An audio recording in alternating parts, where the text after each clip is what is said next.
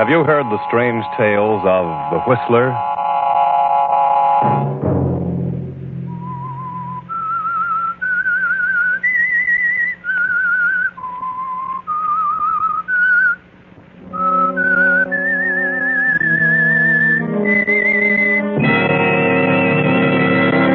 I'm the Whistler.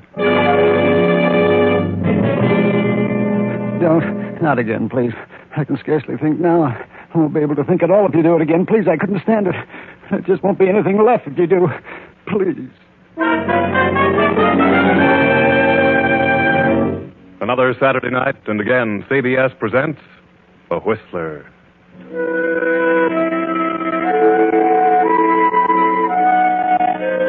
I, the Whistler, know many things, for I walk by night.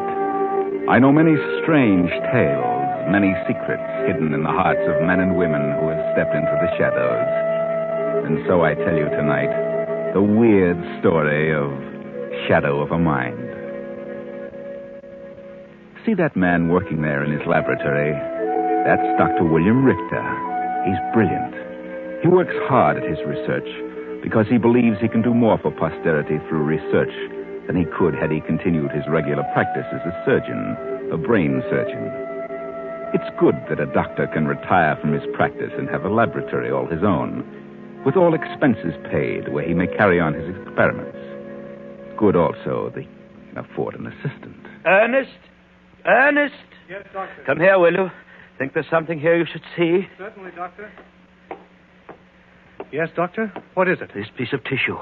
I've just taken it out of the solution. Oh, yes, that's the tissue from the monkey's brain. Yes? Seems to be alive still. Yes, the solution has kept it in perfect condition, at least to all outward appearances. Of course, we can't really tell until it's tried along with undisturbed tissue. That's right. That's just what we're going to do. Today? You're going to try it today? Yes. Remember the little chimpanzee we brought in last week? Yes. Prepare him, will you? We'll try the experiment at once. Oh, it will be wonderful if it works. Wonderful for humanity, I mean. Well, that's why I'm doing this work, Ernest. Because of the great benefit it will be to mankind if I can find a way to keep tissue living when completely severed from a body. And then replace it. That will be wonderful. I don't mind telling you, Ernest, that if this experiment is successful, we will have gone a long way toward proving the feasibility of tissue transplantation. Then there will remain only to try it with larger sections of tissue. Who knows? Perhaps sometime, due to our experiments, man will be able to perform this operation on complete sections of the human brain. It's a great work you're doing, Doctor. Yes. Now, prepare the animal, will you? Yes, Doctor.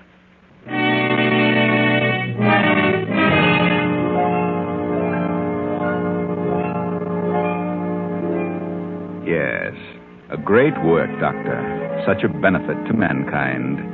And such a benefit to you if it's a success, and to those whom you love. Come in. Oh, Elaine. Hello, I'm glad to see you. Oh, I didn't want to disturb you, Father, but I've wonderful news. Terribly important news. Wait a minute. Don't you think you should give me an opportunity to at least say good afternoon to your young man? Oh, I'm sorry, Father. How do you do, sir? Hello, John. And now, Elaine, what is this news that is so vital? It's about John and me. That's why I brought John along. We're going to be married. We came to ask your permission, sir. You're in love? Oh, yes, Father. Very much, sir. Oh, at least that's what you think now. But, Father... Oh, I know. Love hits you hard when you're young. I just want you to be sure, my dear. You see, this comes as rather a surprise to me. A surprise? Yes, a surprise, and I might say a slight disappointment. Disappointment? Yes, I'd hoped you'd finish your school and then come here to help me. Oh, I know how you feel about your work, Father. I know how important it is to you. It's important to me, too. I want you to continue it, but, well, I don't want to give up love simply to assist you. Don't you see, it's your work, not mine. Marriage is what I want. Yes. How soon do you wish to marry? As soon as possible, sir. Then I can only tell you that I advise strongly against it. As you know, Elaine, I cannot order you not to marry this man. No, Father, you've been wonderful to me. I want to repay your kindness. And I think I can do so better if I'm leading a happy, normal life. I hope you're right, Elaine. I can still only advise against this marriage. If you do it, you will do so against my will and judgment. The specimen is ready, Doctor. Huh? Oh, thank you, Ernest. And now, if you'll excuse me, I'm in the midst of a rather important experiment. Just a moment, Father.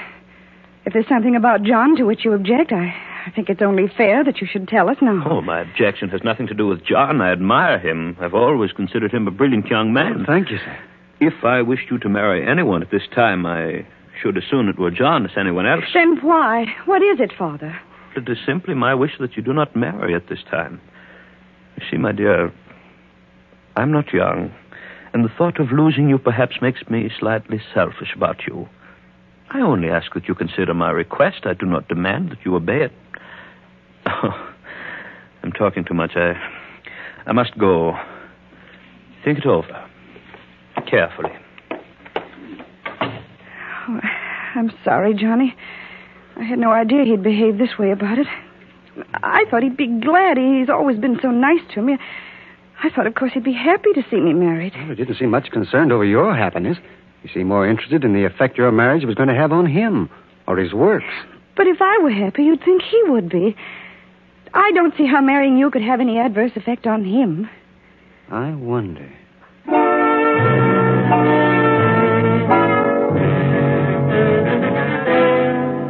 Several days have passed during which John has thought about it. Wondered why the doctor doesn't want his daughter to marry. Thought and searched for a reason.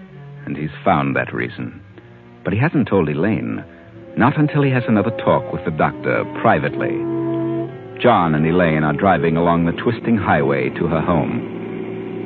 Why on earth did your father ever have his laboratory in such an out-of-the-way place? Oh, he works a lot with animals. They might disturb people if he had close neighbors. Yes, I suppose so.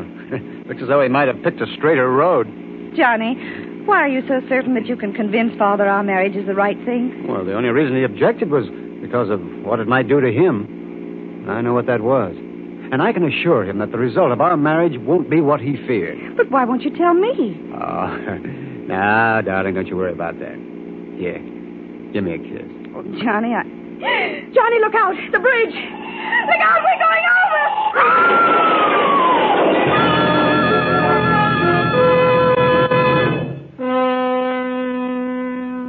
You were careless, John. You needn't have had that wreck if you'd been watching.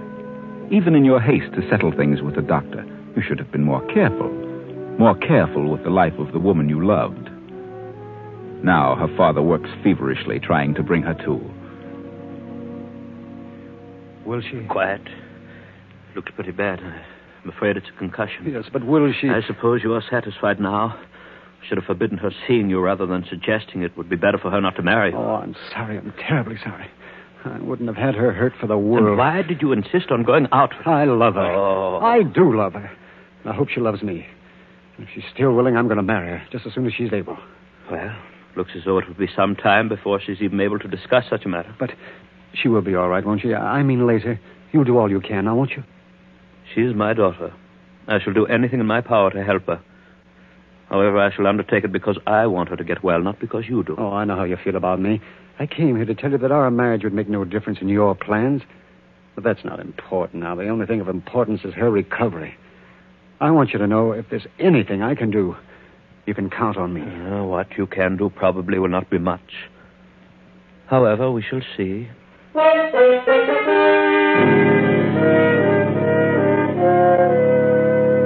Not much you could do, John. If you'd only realized then just how much you would do, maybe you wouldn't have been so anxious. It hasn't been pleasant, though, has it, all these days of waiting while Elaine came out of her coma and then lapsed back in again. And when the doctor operated on her, that was hard on you, too.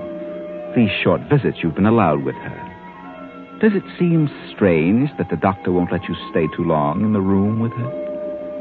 You will have to leave now, John. Remember, I told you could only have a few minutes. Oh, yes, all right. I'll come again soon, Elaine. And don't you worry. Everything will be all right. Goodbye, John. I hope you can come again soon. What do you mean everything would be all right? Oh, just about us. Well, what does he know about it? What does he know about your condition? He thinks as I do that I'll soon be well. Oh, does he? Yes. Won't I? We shall see. What else did he tell you? That he loved me enough to give up anything in the world for me. Are you still as much in love with him as you were? Oh, yes, Father. More so. Then I want you to tell him that you will marry him. Oh, Father, Oh, Father, I knew you'd see. I knew you'd want me to be happy. I knew you'd see what was best. Yes, I do see what's best. Probably better than you. Well, what do you mean? Elaine, you know how much you've always meant to me. Yes, you've always been very good to me, Father. Then believe me when I tell you I know what's best for you. Tell John you will marry him right away. But why so soon? Because it is important. But your attitude has changed, so... Have you grown to like him? Oh, I've scarcely seen him.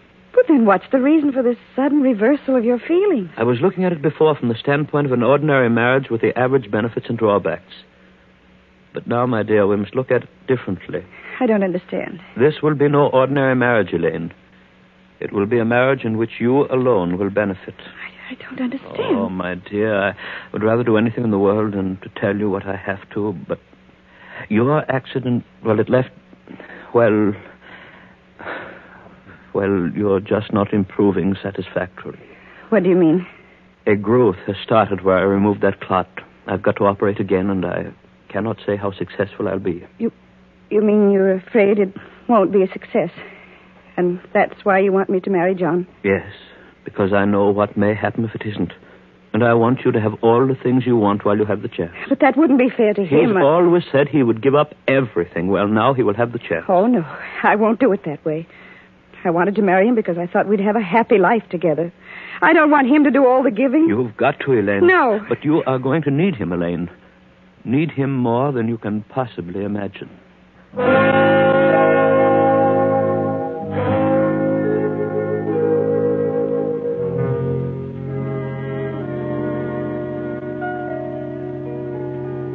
And so that is the way things are, John. She told me how much you love her, and now's your chance to prove it. Oh, Elaine, the poor girl. It's off. Oh, there's not a thing I can do except try and prolong the final outcome. She may go on for years this way, but someday she will crack and her mind will become a complete blank. She's going to need somebody then. Somebody that loves her as much as you say you do. Oh, there's no question about that. Of course I love her. And you will still marry her after what I've told you? Well, yes, of course. That can't make me love her any less. Then you will try and convince her that it is best that she marry you. Yes, I will. Because, you see, regardless of what you think, I do think it's best. I always have. I think so, too. Now.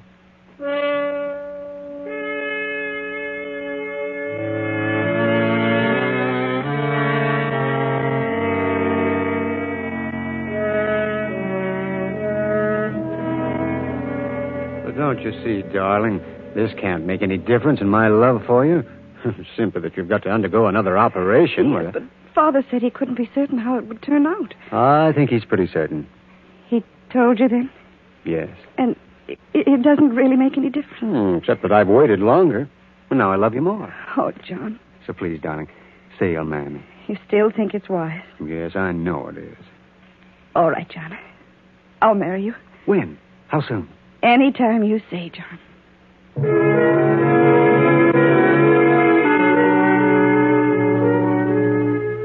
It's good to know that someone loves you enough to marry you even when you're ill, isn't it, Elaine?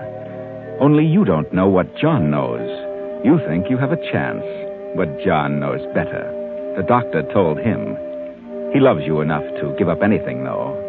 Yet he doesn't suspect what he's going to be called upon to do, and neither do you, Elaine. Neither do you. But the doctor knows. He knows what sacrifices both he and John must make for you. Oh, Doctor? Doctor, can I speak to you for a moment? Oh, of course. What do you want? It's about Elaine. She seems to be getting worse. She's been in a coma every time I've seen her in the last several days. Yes? Is she really worse? Do you know what's causing the comas? I do. Well, isn't there something you can do, some way to stop them? I have something in mind. I shall have the opportunity to try it soon. And you think you can? We can only hope. Oh, by the way, I may need your help in the morning. I suggest you get a good night's rest. Well, are you going in to see her now? Yes. Then may I go in with you? You're very nervous tonight. I don't think your presence would be good for her. Besides, I want you to rest. We have quite a task ahead of us in the morning. Oh, yes, but... I suggest you go to your room now. Oh, here. In this envelope are some sleeping powders. Be sure you take them. You'll need a good night's rest. Yes, but Elaine, If you will cooperate, I think I can assure you that Elaine will improve rather rapidly from now on. Now, please do as I say. Well, all right, then. And good night. And please let me know in the morning. I shall.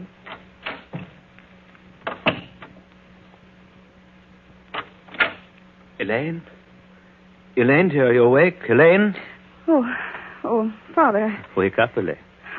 I didn't realize I'd been asleep. Didn't you?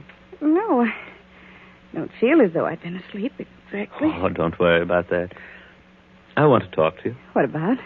Please, my dear, don't let this upset you too much, but I'm afraid we have to operate again. That is our only way out, otherwise you lose your mind. My mind? Oh, Father. Easy, Elaine. I told you there's a way out.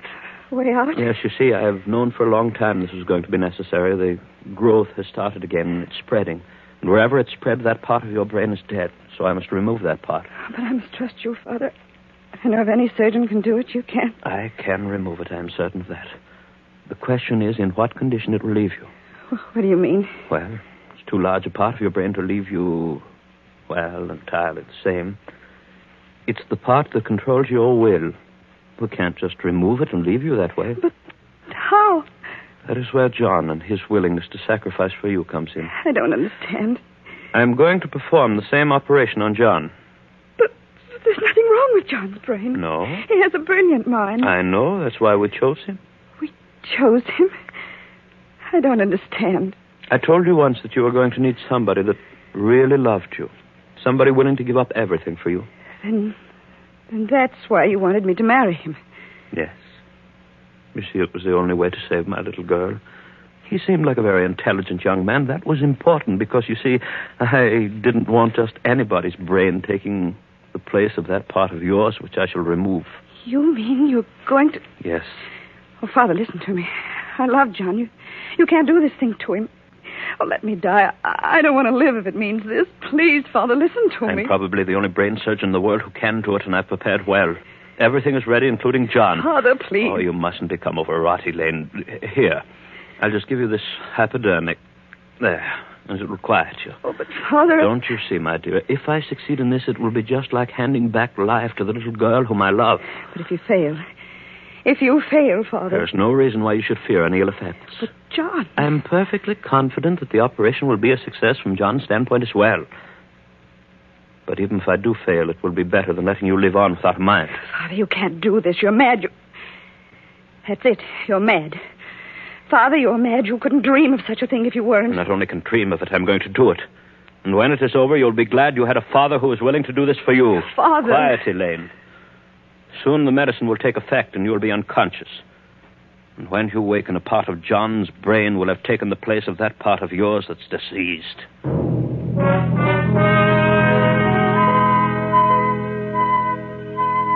The operation was a success, a complete success for Elaine. A fine piece of surgery, Doctor. You must feel highly pleased with your ability.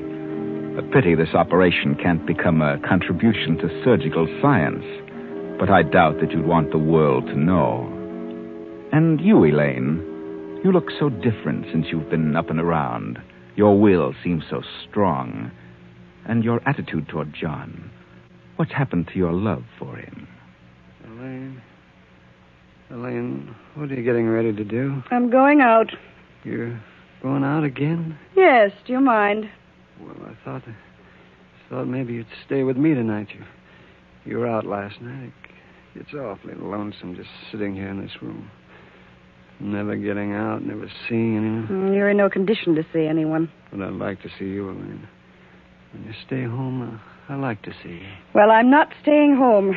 I'm not sitting around here spending another dull evening with you. I suppose I am dull. I can't think. I had something I wanted to tell you. I remembered it this afternoon, something I intended doing before we were married. I can't remember what it was. Oh, you can't remember anything. All you can do is sit around and whine. Oh, why do you talk to me like that, Elaine? You used to love me. I remember you said you loved me once. And I love you, Elaine. I've always loved you. What have I done to make you stop loving me? Don't you know? Well, it seems like there was something I did that concerns you, but I don't just remember what it was. You really don't remember, do you? No. I wonder if you ever really knew. You're very smug about it, Elaine. Is that a normal way to treat a man who gave up so much for you? Oh, but you're not entirely normal anymore, are you? Maybe that's because you're no longer completely Elaine. You have parts of two minds, yours and John's, his will. You couldn't be expected to have completely normal reactions. No, not with two minds. Elaine, may I come in? Certainly. Thank you. Not at all. What do you want, Father? Elaine, I hardly know how to say this, but I've got bad news for you. About your trouble. Those X-ray pictures we took, they show a return of the growth. We didn't get it all last time. Is it bad? Well, it's very small now. If we get it soon enough, we should be safe. Then you're going to have to operate again. Yes, if we're to save your mind. And what about Elaine? What's going to happen to her? What did you say? I said... Funny, I don't remember what I said. Never mind. Do you think John will be agreeable? Oh, he's agreeable to anything I want. He doesn't seem to do anything of his own volition. Just what I wish him to do. Then you had better tell him. All right. John! John, come in here. He's been a very good husband for you, Elaine. Yes, hasn't he? Not as husbands go, perhaps, but... You tell me to come in here, Elaine? Yes. Well, John, do you still love me? Oh, you know I love you. I always have. Then you can do something more for me. Oh, well, that's good. What can I do for you, Elaine? The same thing. Again. The same thing? Well, I don't remember. Oh, no. No, I didn't do anything for you. You did something to me. Don't do it again. Not again, please. I can scarcely think now. I won't be able to think at all if you do. I couldn't stand it. There just won't be anything left. Oh, yes, there will. There will be me. And you love me. Remember, John?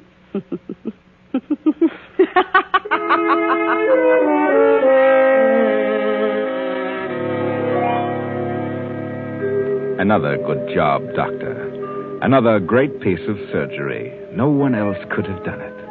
The first time, taking just the part of John's brain which controlled his will, giving that to Elaine and making her will so strong she cared nothing for anyone but herself, and leaving John so that he'd resist no more. That was well done.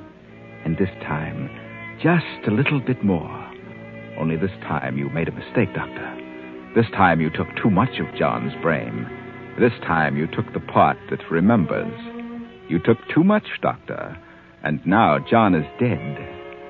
You've given his will to Elaine, and now his memory. And the part of John's mind that remembers also hates Doctor. Come in. Oh, Elaine, my dear. Come in, my child. I didn't expect you so late. Elaine, what are you doing with that gun? I have something to settle with you, Doctor. Why, I don't understand. You have never called me doctor before, Elaine. It is not Elaine you're dealing with, Doctor. What do you mean? This is John. You killed my body, but you put my mind in this body. My will and my memory. This body is Elaine's, but these thoughts are John's. That is impossible. Not for you, Doctor, not for the great brain surgeon. For this time you've gone too far, you and Elaine. You took my mind, only you took too much of it. And now it is no longer Elaine. It is I, John, who controls the actions of this body. And the mind of John hates you for what you did. I only did it to save my little girl. But had you not objected to the marriage in the first place, nothing would ever have happened. What do you mean? I remember now. Now John's thoughts remember what it was he found out about your objection to the marriage. That's what we were coming to tell you when we had the accident. John found out about your wife's will. What? The money that made it possible for you to continue your work would all go to Elaine when she married. Oh, but...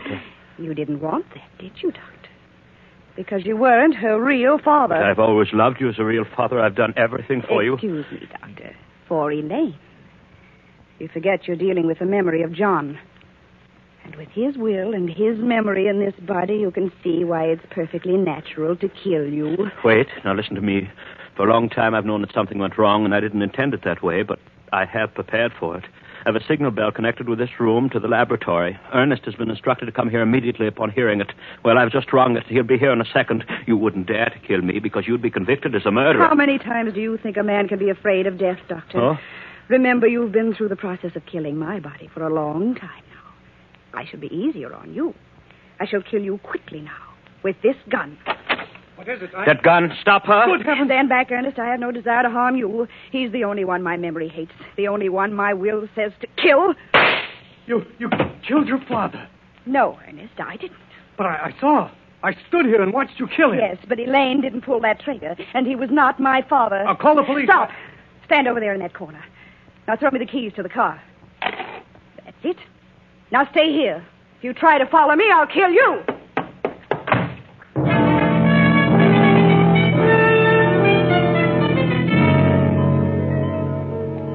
And so you've settled scores, haven't you, John? Your mind, together with Elaine's body, have made him pay for his greed. But where are you going? It's really over. Why do you hurry so? Why do you drive so fast? Do you know where you're going? Remember, this is a crooked road, and that bridge ahead, that's where it all started, remember? The wheel. Is something pulling on it? Pulling it off to the left? Pulling harder than you can pull? What could have a hold of it? You're alone. But something is pulling the wheel around, isn't it? Pulling it until...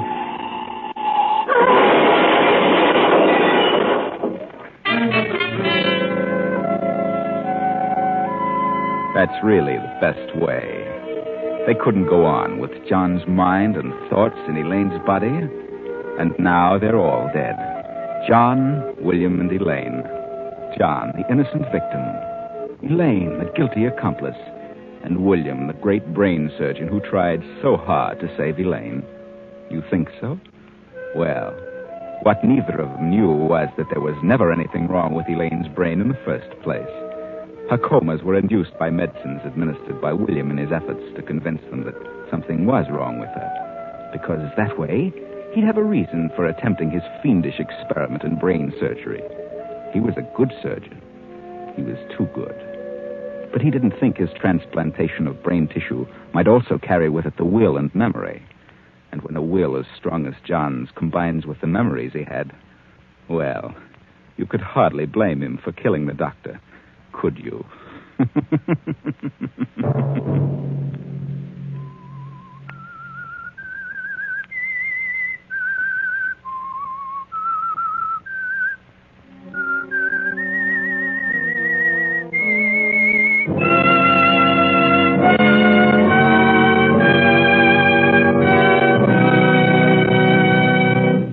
CBS has presented The Whistler.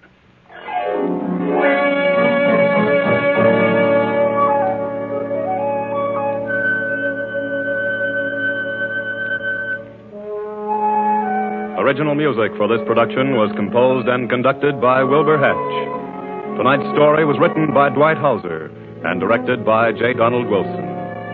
The Whistler originates from Columbia Square in Hollywood. Next week, same time. I, the Whistler, will return to tell you another unusual tale. Good night. This is CBS, the Columbia Broadcasting System.